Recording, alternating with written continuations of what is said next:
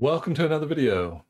In this video, I'm going to go over a brand new configuration tool for Windows IoT Enterprise LTSC 2021, the most current LTSC version of Windows IoT Enterprise.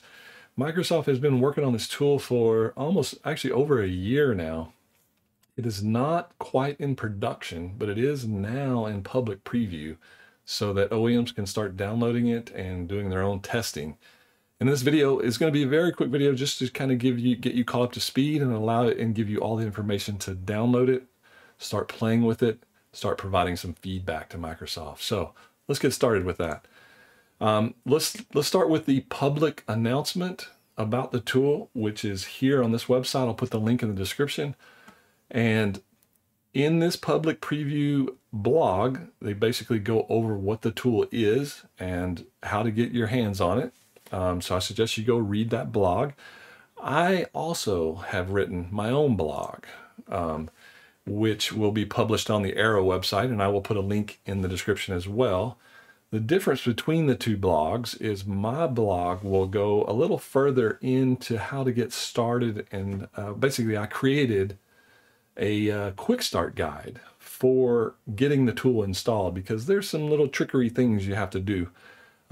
And a lot of this information is in the README file, which is included with the tool, but I've gone through the steps and, as far as this public release number 2, these steps seem to still work. Now, again, as they move it into production, the steps might change a little bit and I might have to update the video, but this will get you started.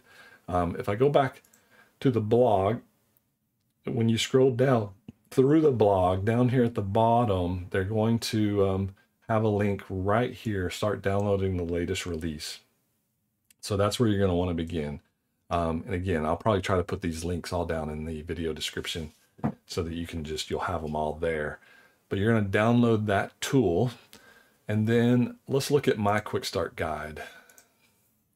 So to start with, you're going to want to set up a test system, basically call it your technician PC. And that technician PC needs to have Windows 10 Pro or Windows 10 Enterprise or IoT Enterprise, but it's got to be at least build 20H2 or newer. And I believe I've tested this on Windows 11 and it worked okay, but right now I think they're only supporting it on a Windows 10 platform, so I would start with Windows 10. Then within that, and you can do this in a VM too, you can totally create a technician PC with a VM. But what you have to do is you have to enable Hyper-V. So I've told you basically the steps on how to enable Hyper-V. Then it needs the Windows ADK, and you need to download the version 2004, build 2004 or newer. So you need that ADK. ADK 2004 supports the newer version of Windows 10, higher than that build version. From there, you need the Windows PE add-on.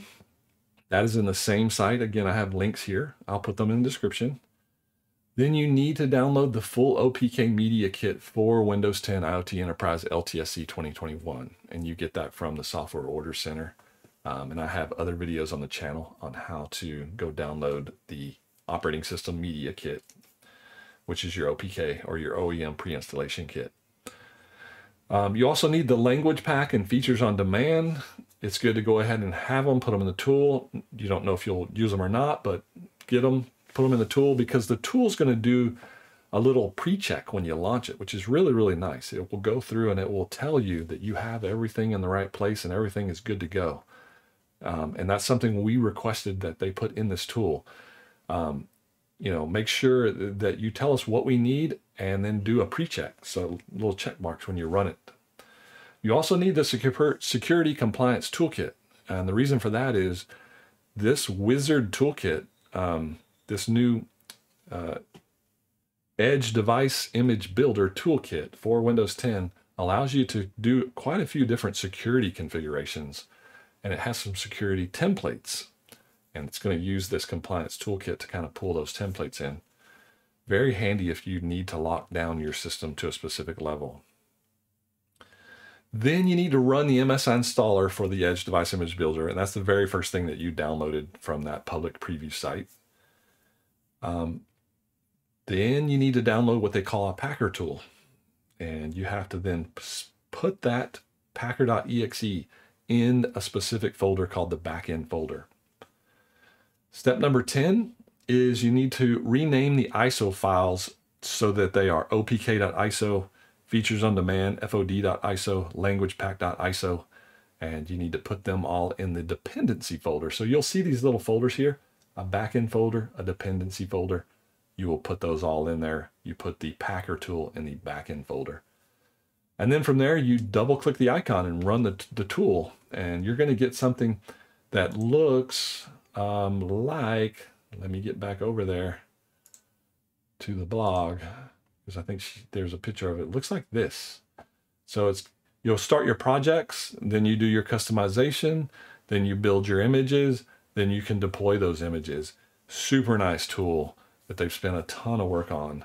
It will help you create custom images using a wizard-driven tool. Again, look at all the links in the description, read my blog, read Microsoft's blog, and start testing out this tool. Again, public preview, not ready for production just yet, but almost. So go start playing with this tool, and then you can provide additional feedback to Microsoft if you like, or here to Arrow, and I'll pass that along to Microsoft. So again, thank you guys for watching. Hit the like button, hit the subscribe button. We'll see you guys in the next video.